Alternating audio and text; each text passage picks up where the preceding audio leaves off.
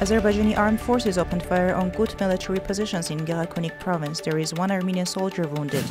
There is an opportunity to make the South Caucasus safe, prosperous and peaceful, EU Special Representative Tovio Klar says. Suren Papikian and Lynn Tracy discussed situation on Goriskapan Road.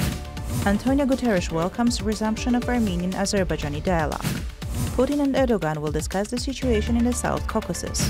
Agreements on Nagorno-Karabakh helps establish stability, Lavrov says.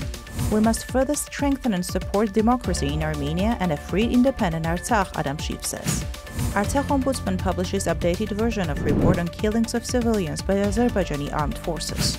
President of Azerbaijan stated in an interview with France 24 that he was ready to meet with the Armenian leadership. Aliyev is outraged by Iran's military exercises on border with Azerbaijan. And Armenia's corona statistics for today: 772 new cases confirmed, 425 recovered and 13 deaths.